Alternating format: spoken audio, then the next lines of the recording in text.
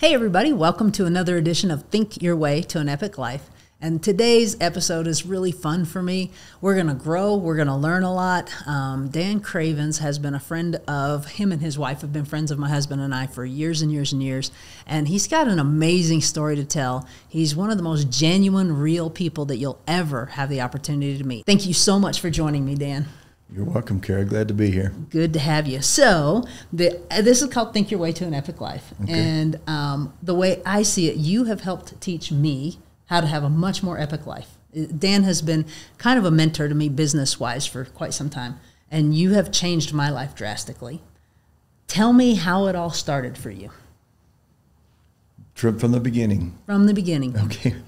Well, I'll tell you. So I was born here in Albuquerque, and we lived in town till I was probably fourth grade, I think, fifth grade. And then we moved out to the mountains, to the East Mountains. And you know, I'll be honest with you, I liked the East Mountains. I realized that being that whole country atmosphere and being in the mountains was part of me, and didn't know, you know, until you got over how big of a part it is. But during those years, it was definitely part of me. And I can remember I can't tell you how many walks, and still continue to take all over the East Mountains. Hikes, long hikes, 8 hours, 9 hours, 2 hours, whatever.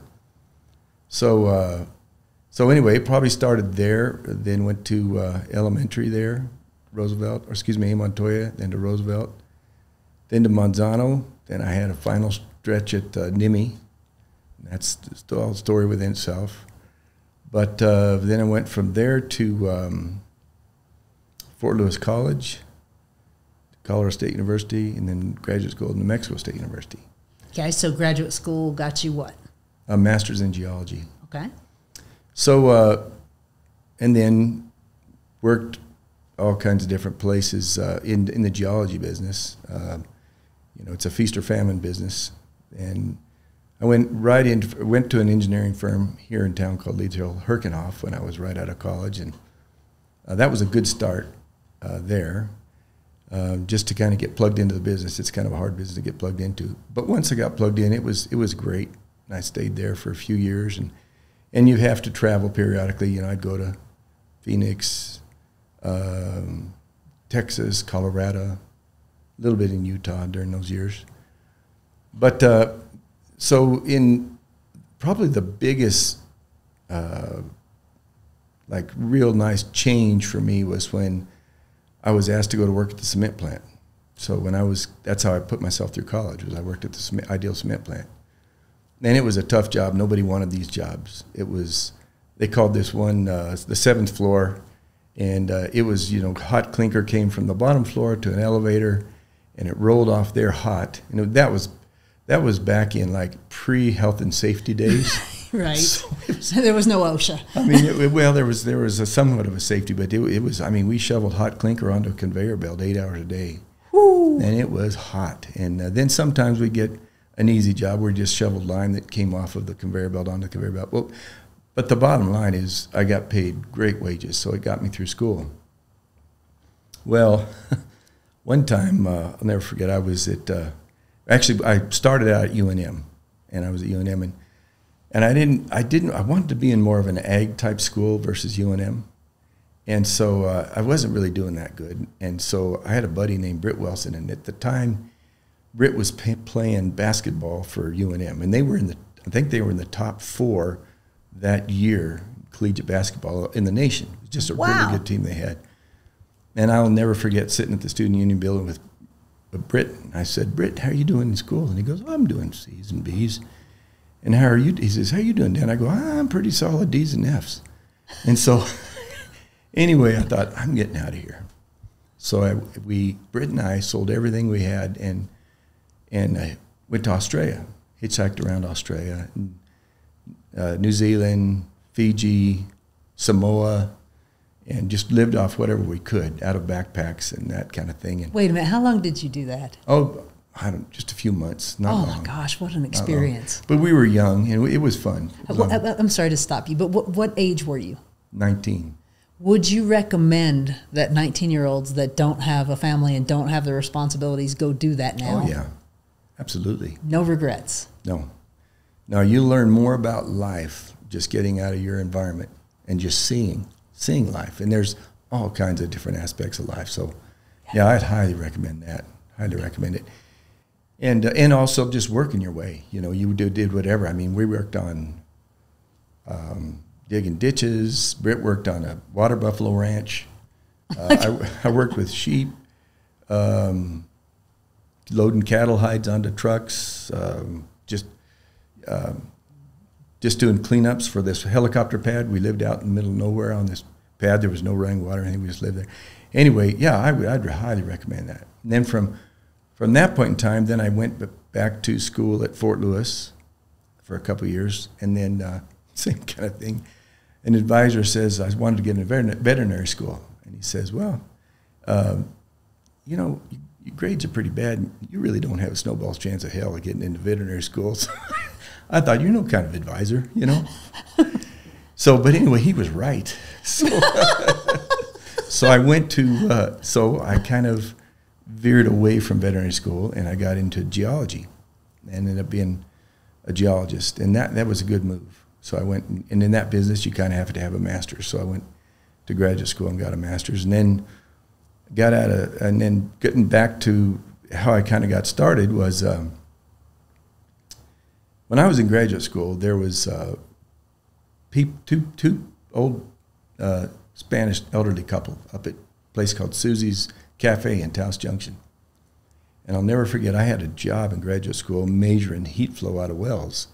And so I was looking all over for, you know, areas where the magma came up closer to the surface and we can measure this heat flow. And it was at that time the geothermal funding was huge in DOE. And so I did that. And anyway, I went into this, and they met with me in their little cafe.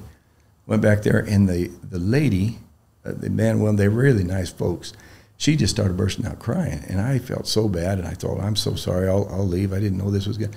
I'm just trying to get through graduate school. And the man said, no. He says, what happened was we drilled one hole 900 feet, and it was dry. And the guy said, well, we just accidentally crossed a fault, so we moved it over 5 feet and drilled another dry 900-foot hole. Oh, no. And so they lost their whole life savings. And I thought at that point in time, man, I'm going to go into something that can help these kind of people not get taken. So I started doing that all over the East Mountains, and I bet I looked at thousands of locations geologically.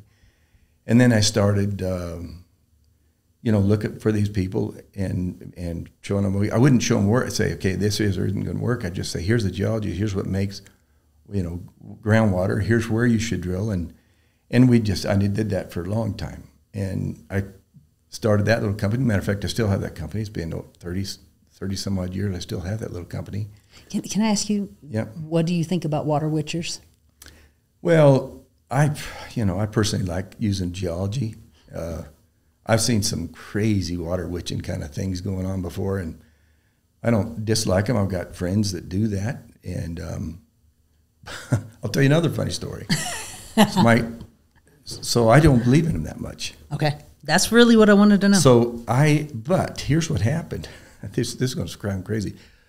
I was doing a job, and I just got married to Pam, and we had just had a little baby. And at that time, I worked 7 days a week. Pam made me not work on Sundays. Good for her. Because it'd be better for the family. And it was better for me too, but I always worked. And so, but that day I said, we've got to go finish this project. We'll go over there and have a picnic after church, and it won't be work. It'll be sort of a picnic. And so we brought, I think Daniel was just a little baby on a blanket. And I walked this property with this guy who was down in South 14, and he was in these limestones. And I was walking the property, and I looked at it. We spent 3 or 4 hours, and I finally found an area that, okay, I think this is here. The fault goes here. The drainage is here. The recharge is there. If the uplift should be here. If you drill over here, this is a good spot. And he goes over. He turns over a rock, and there's a dot on it, a mark. And he goes, what do you think about this? And I go, well, there's all kinds of people up here doing ritual type stuff. You can get marks on the rocks. You never know, people. And he goes, no, I put that there. And I go, what? And he goes, I know you don't believe in water witchers. And I said, well, you're right there. And he says, but I wanted to show you. So he literally had gone. Maybe he dotted them all. Well, he did. He dotted the one. And then, so anyway, he brings this peach branch that he got at his grandma's house in the North Valley. Brings it out, and I know it's going to sound stupid, and I walked perpendicular across that thing, and that peach branch turned in my hand, and that sounds way off base, and that's to a guy that doesn't believe in this thing, but that did happen. So, and that's how he found that location. So, I don't know what to do. So, is it possible? My rule, 80-20, right? 80% of any profession is pretty bad at it, but 20% is really good. That most water witchers are in the 80%, and that's why you don't believe in it? Well, I don't see the science behind it. That's all. Oh, okay. I just don't see the science behind it. And so I just I can't understand it. There is a little bit has to do with, like when these guys use these bent rods to find water lines. I mean, I can see the science behind that, but I couldn't see it. But there it was, you know. Okay. So anyway, I started doing that, and I started thinking, well, I can do this on my own. So I started going rounding up properties and telling the owner, I'll take this property, and if you'll give me a real estate contract, I'll buy this because I don't have any money, but I'll then line up a driller. Okay, if you'll come drill this, you'll get a certain chunk, and I'll get these ones. And make a long story short, I would divide it in four. Back then, you could divide it in four pieces without having a 50-foot wide county road to it, and I would do that. And I did that for a long time. And then I started, selling them on contracts. And then I got to where I would try to get these properties, and the brokers would buy them out from underneath me. So then I went and got my real estate broker's license so that wouldn't happen. And so anyway, that worked out. And you still have that company? And I still have the broker's license and, the realty. And then I started, so anyway, one thing led to the other. And most of the time I've had, I guess about half of my career I've worked for myself, and half of it I've worked for somebody else.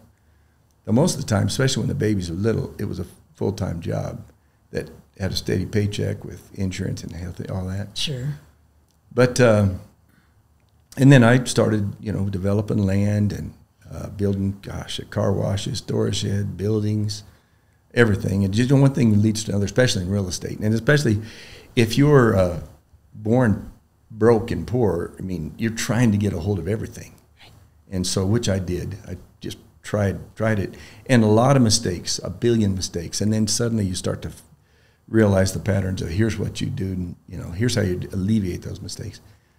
But one time in particular about this 2008 and 9 issue that happened, I don't remember those years. Oh, yes, sir. Well, I had so much stuff going on, and I can tell you how fast things were going downhill. And one of my kids got sick, and I had to mortgage everything and sell this, sell that, try to pay for, just keep us afloat. And anyway, I'll never forget going to, so it's not always good, it's not always roses when you're making your own way. That's my point. But you just stay after it. You just keep persevering, try to stay out of debt and stay after it. So I'll never forget, I go to a good buddy of mine who was an elder at our church, and so with me. Oh, no, I was an elder. He wasn't at that time, but he had been for many, many years before. His name was Marvin Proctor.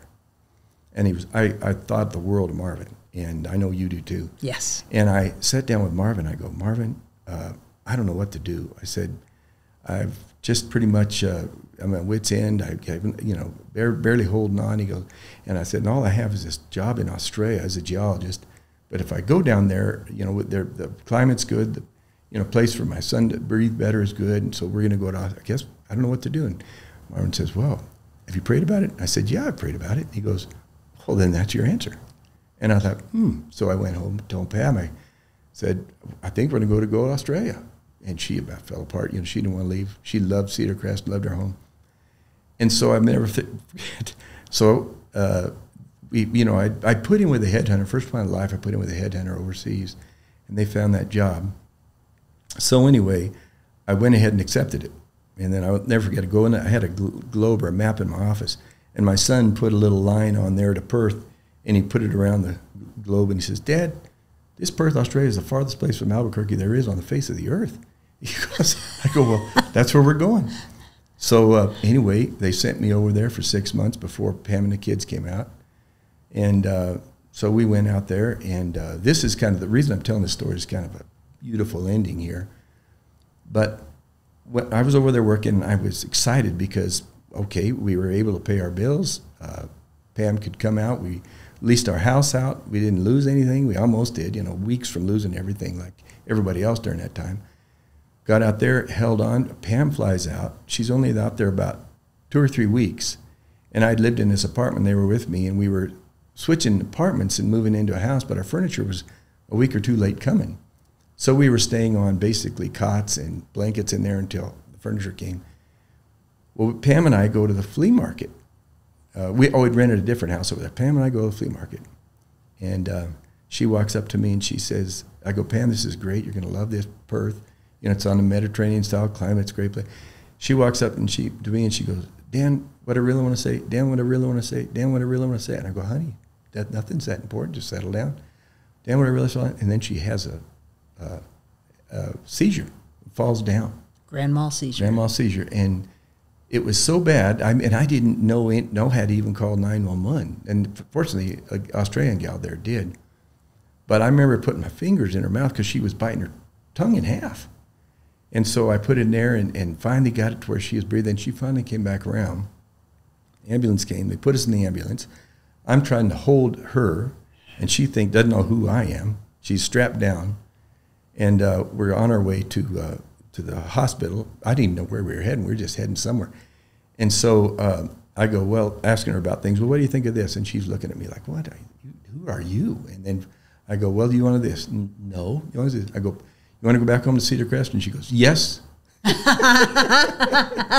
So anyway, you know, that's where she loved here. She wanted to be home. Yes. But we couldn't afford to stay home. And so it was just an opportunity. And so anyway, we go over there and take her in the room there and at the hospital. And it just so happens this part of Australia was Perth, Australia is the #1 brain trauma treatment center in the southern hemisphere, 10 minutes from the house. And back here, the insurance company had dropped us. I'd paid all my bills. They had dropped us because they said you'd just turn in too many claims on your one son. So anyway, we get over there, they had paid for everything. Australian's job I'd had paid for everything. So we're in there, and they have Pam, they go into her CAT scan, and sure enough, there's something about the size of an egg. And the person that was reading that CAT scan came up with me, and she was, oh, I can't believe it. This is not good. You got to talk to the doctor. Go back out with your wife. And anyway, sure enough, it was a huge tumor in her brain. And the doctor came out and talked to us. And I'm over there talking with Pam. I said, I don't know what's wrong, honey, but she'd come to by that time, just laying in a bed. Doctor comes out. She says, I don't know if you got 2 hours, 1 week, a month, but we've got to get this tumor out of here. So they take us to what's called the Royal Perth Hospital, which was the center for this in basically the world. Wow. And we get over there, and they look at it. 2 or 3 days later, they said, we've got to pull it out. So me and the kids had gone over there. Okay, we're going to shave our head because Mom's going to get her. And she's got beautiful hair. She gorgeous does. hair. And a doctor came in, we were all ready to do that. No, you don't have to do that. We'll make an incision. She'll keep all her hair. 3 days, pull it out. It was the size of an orange. And pull it out. And during this whole time, you know, I'm corresponding back and forth to the church. And Ivina Rutledge, who is a very close friend of ours, you know, she really helped me when I was a kid. The first time I ever went to church was one time to a vacation Bible school. To me, Bible school meant just one more school while you're out of school. Doesn't make sense. You know, this is summertime. I'm not ready to go to school. But anyway, Ivina, they had these arts and crafts things, and I didn't have any money for a leather Bible cover that she was teaching us how to make, so she paid for it. And I made those. And matter of fact, Joe took me in. They had a potluck, and I said, man, I don't have any money for this potluck. And he said, no. We do this because this is how Jesus Christ did it for us. And he explained that whole issue of Jesus Christ to me. And I started to get the hang, man, these people love each other. And it's more than I ever had as a kid. Yeah. You know, we never had that in our family. It was very traumatic, you know, very traumatic upbringing. And, excuse me. So anyway, getting back to the story, I was back emailing Ivina. Well, Ivina gets a prayer chain at church, which you were a part of. Mm-hmm. And everybody at church was having prayers for Pam. And because I'd sent these emails all out to everybody, somehow this kindergarten, it's first grade in Oklahoma, had got these emails, and they said, well, they sent back an email to me. We don't know us, but we are such and such a class. We're Mrs. Such and such kindergarten or first grade class. And we put our hand up on a map in Australia. We prayed for the lady in Australia. And they said, with a chicken egg in her head.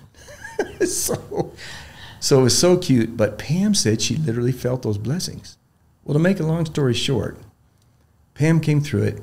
When she got out of it, she really had a hard time figuring out where she was. And it was so nice because my kids were there helping her.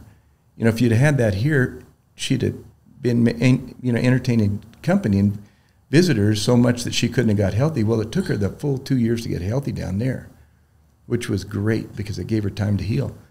And if I wouldn't have gone with Marvin and asked about that prayer, and we wouldn't have gone to Australia, we would have never had the blessings of her getting through that. Plus, the job I had down there was, I couldn't believe they were paying me to do it. It was so much fun. I saw so many parts of Australia, out of a helicopter, out of a Jeep, out of a jetliner, all of it. And anyway, that's just, so I guess getting back to that one particular example of, I would say, you talked about success. I would say what makes success is, over all these years, and I wasn't taught any of it. It just self-learned, all of it. But I would say that you stay the course. It sounds elementary, but you try to follow the ancient words of the Bible. Try to do what Christ said in the New Testament. Love each other, do things right. Follow a path, follow a framework, and keep working. I even tell my kids this day, no matter what, if you're working on for yourself or for somebody, you put in 40, 45 hours a week. If you accidentally miss something, you work over a Saturday. Pretty soon you'll learn you're going to work that Monday through Friday. You're not going to play around. And they're good about that. They're good about doing that. And but I would say you stay diligent, stay focused. There are no answers. There's no book with all the answers on success. It's just, look at things that have a profit margin. That's why real estate's such a good thing. Real estate's a good hidden equity. I got involved as a broker, I got involved with what's called New Mexico Council of Exchangers. And I've met some wonderful people in there. As far as real estate, I would say I had more of an education with those guys than ever. And to this day, they're very close friends. And the fact that you can, trade in and out of things like 1031 into this and that and have cash flow and create equity and see all these things.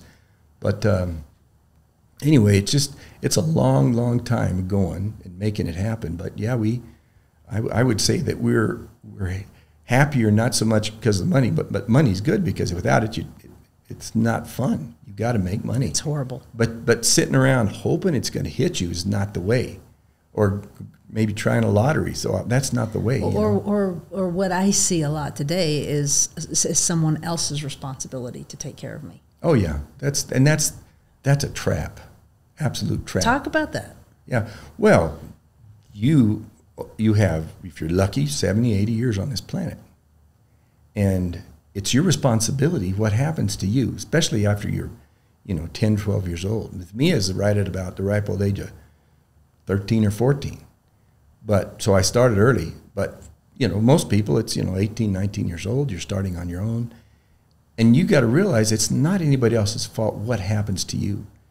Whatever decisions you make right this minute and how you interact with people and how you portray and the conscious or subconscious effort of how you interact and how they interact back to you is going to be a function of how you treated them. And what you put in front of your path is, this is what I want to achieve. And so the decisions you make today make tomorrow happen. So the better tomorrow is going to be how you live today. Christ's and his kind of path forward for living is just a good ancient guidebook. And it plus the spiritual aspect of it, of having that spirit within you helping guide you. All these things matter. Oh, big time. They're all part of life, and they make every moment that much happier.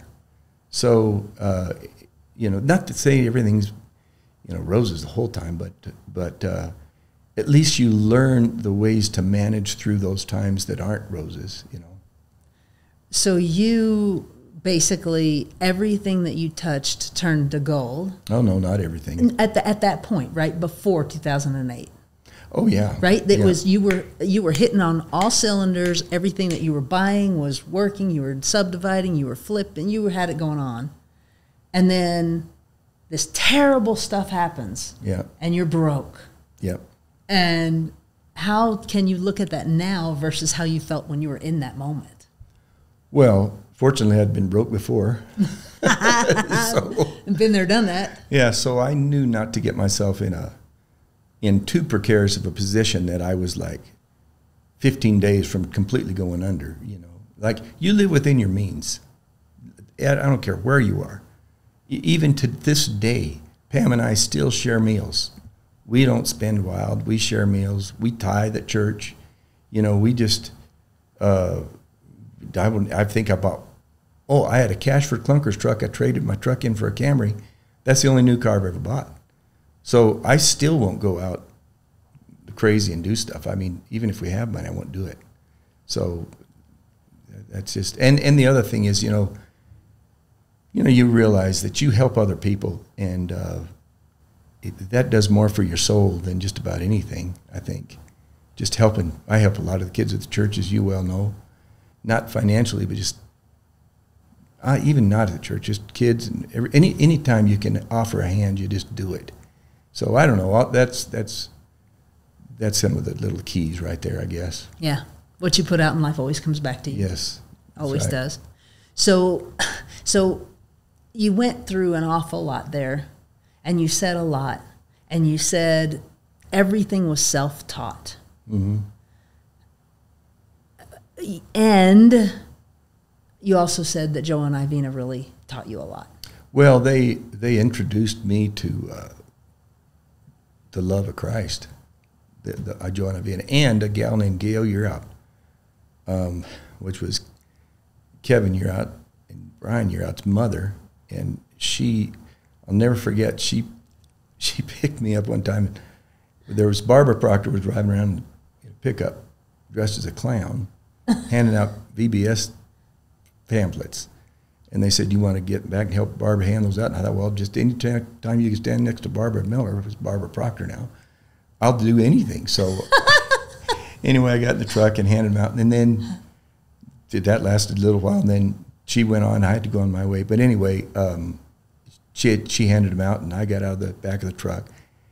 But then they came and picked me up every day at our house to take me to the VBS. And just learning that. So, yeah, that was a little, that was that person taking upon herself to help, somebody understand that. And then Joe and Ivina, they just showed the love. So, yeah, those were real key moments. They really are. And that's what I want to get across to people is you can make a powerful impact on anyone of any age, but especially of a child.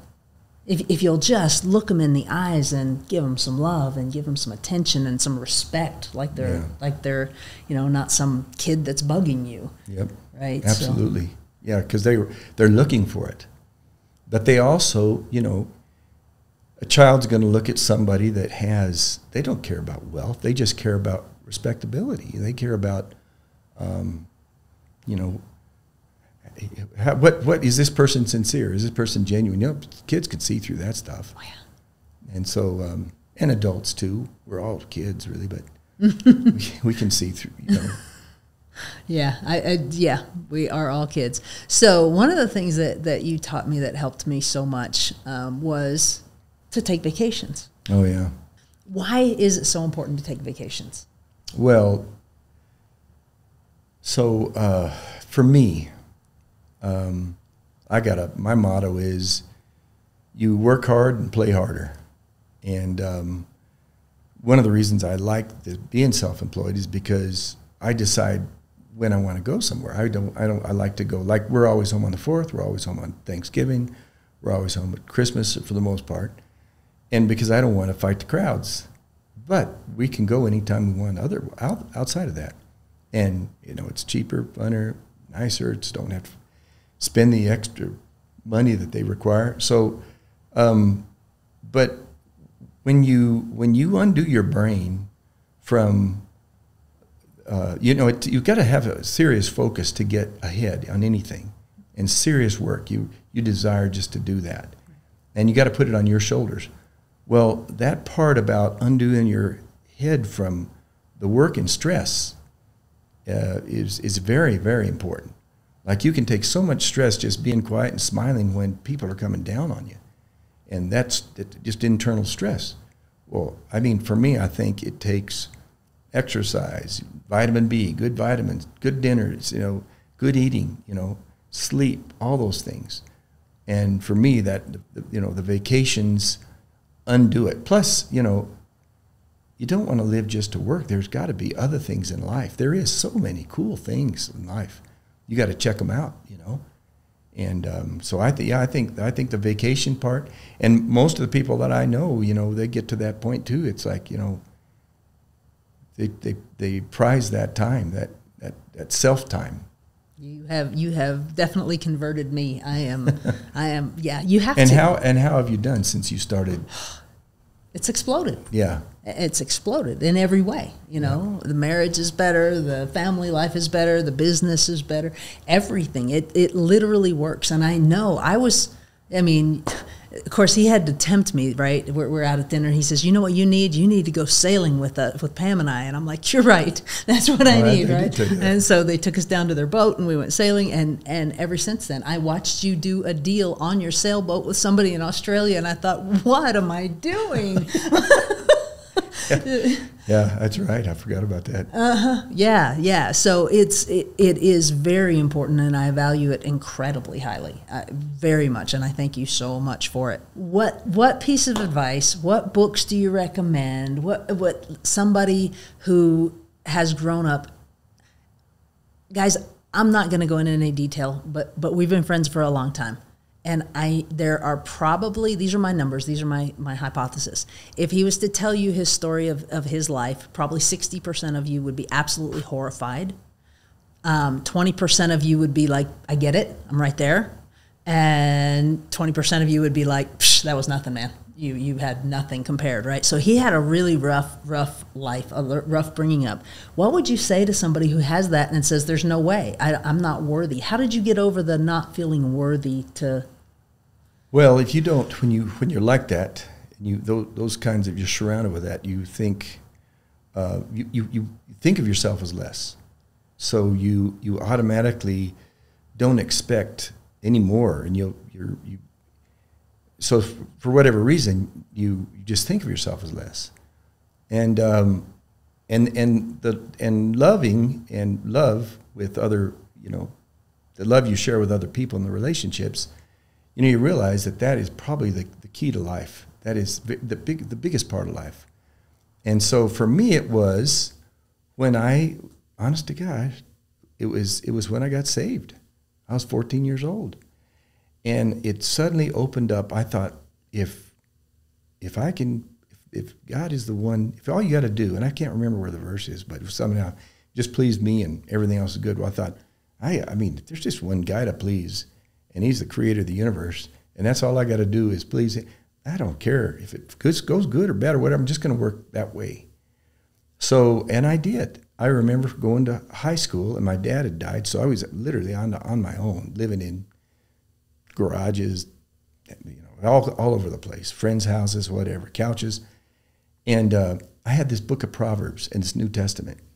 And I remember the book of Proverbs had so many like verses like, "Young men, you know, think on these terms," and such, you know, just, I can't remember any of them. I mean, if I opened it up, there's just hundreds of them. Chapter 4. Yeah. So, I mean, I really use that book of Proverbs as a tool of just life. I would just read it. And so I would say that caused my own mind to be set apart. And at the time, you know, you're going through those years, and there's so much craziness going on. You don't know that that's a good way and a right way to go forward. You just do it because you're surviving. So for me, getting my head straightened out was the most important thing. And recognizing, who am I going to follow? Well, yeah. You recommended a book to me several years ago, and I think I've read it 28,000 times. Switch on Your Brain. Oh, that's a dandy. That's a dandy. So what is it about that book that made you, I know you read it a lot too. Oh, yeah. What is it about that book that like what stands out? What are just a couple things you can tell people that you learned from that? Well, Carolyn Leaf is she's, I don't know if she's a neurosurgeon or a psychologist or a scientist. Neuropsychologist. Neuroscientist, okay. She wrote this book, and she's a Christian woman, but, I like I said, I like the science of things. At least got to make sense to me. So the cool thing about that book is she brings back real life examples of people and their brains and their thoughts, and applies them to different times in the Bible. And here's what God says about it, and here's what God says about it. The Bible's that thick. So it's got a lot of words. But she applies verses back to it. One in particular that gets me is that, she says, well, they had done a study, and there was a set of twins, and they're both in different rooms. And she said twins especially have some kind of an ability to feel each other's feelings, even when they're not in the same room. So they did something to one twin, and the other twin felt this. And she said, realistically, there is another plane that we live in, and another dimension. Mathematically, yes, there's another dimension, but all we see is 3 right now. So there's other dimensions. So she said, yeah, there's another dimension, and your thoughts are extremely important, and how you think, because and then she talked about how God also recognized that in many different verses in the Bible, New Testament, Old Testament, how your thinking applies to what's going on and others. So your thoughts, your words, what you ingest, all these things make a huge difference on the kind of person you are and the kind of person you personify, and the way you're treated by others. Right. So others will treat you successful, whether you're successful or not, because you're switched on. Your brain is switched on in that. And so I would say that Carolyn Leaf, that's what she takes it right back to the Bible, and she does it in a good way. Mm-hmm. Yeah, and it's all very, very, very scientific. So yeah. Any last words of wisdom for somebody who is where they don't really want to be, and they want to be somewhere else, and they just don't know the first step?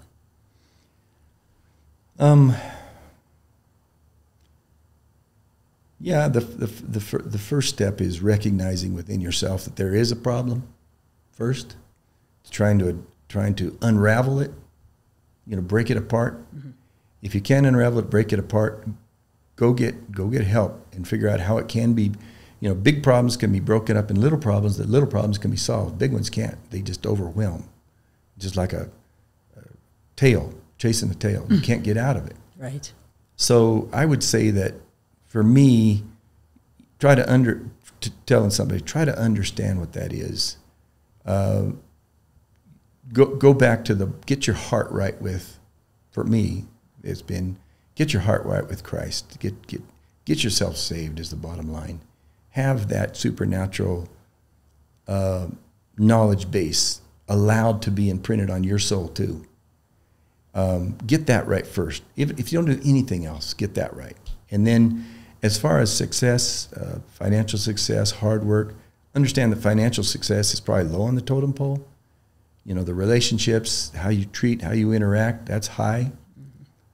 Live within your means. Get yourself a goal. Get a goal that's achievable, and break your life apart into, okay, here's what I'm going to do in this hour. Then this is what I'm going to do in this 4 hours. This is what I'm going to do in this 8. This is what's going to be done in this week. This is what's going to be done in a month. This is what's going to be done in a year. And give yourself goals.